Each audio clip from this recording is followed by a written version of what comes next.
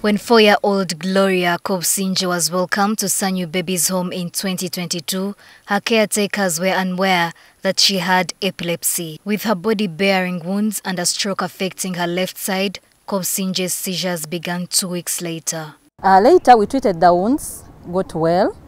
We started physiotherapy for the stroke. But later, like 2 weeks, she developed seizures. She started with shouting to unseen objects.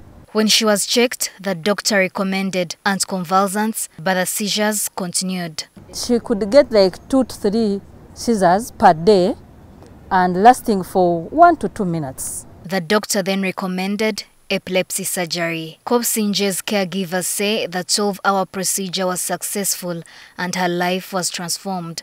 From being unable to dress herself, she now engages in class and has not had a seizure since the operation last October. Those kind of visual hallucinations, they have never come back.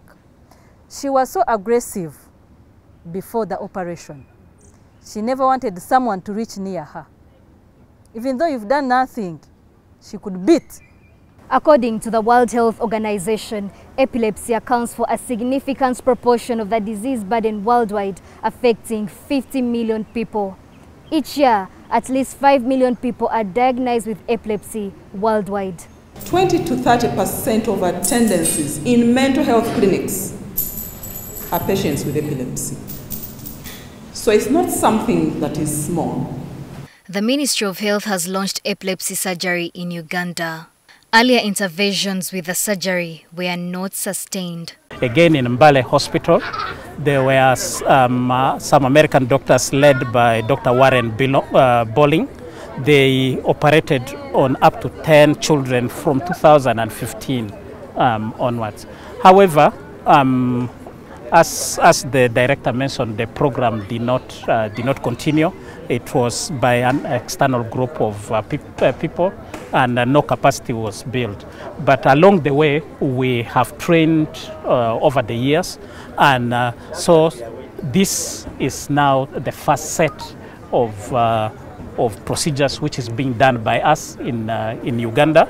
Government says the surgery that is currently done at Cure Hospital in Mbale with the support of partners should be made available at other facilities, especially regional referral hospitals. However, not everyone who has epilepsy qualifies for surgery. Only children with drug-resistant epilepsy. What does this one mean? That these are children who have been treated with at least 2 anti-seizure medications. Most often, they're not more than 2 anti-seizure medications. And their seizures have not been controlled with these anti-seizure medications. Try to make sure that we do epilepsy surgery and try to make them seizure-free. Seizures have a lot of comorbidities and a lot of problems. So by doing epilepsy surgery, we are doing what we call precision medicine or precision kind of care. Dr. Richard Idro says a recent study indicates that over 770,000 Ugandans live with epilepsy.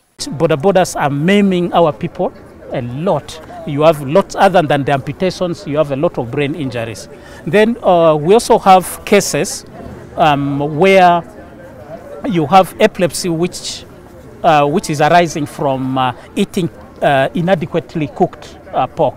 Other causes are genetic disorders and abnormal development of the brain, among others. Around the time of birth, some of the babies sustain brain injury. Persons living with epilepsy still face stigma which affects their lives. For example, in instances where adults are denied work and children are bullied at school. Nobat at Kunda, NTV News.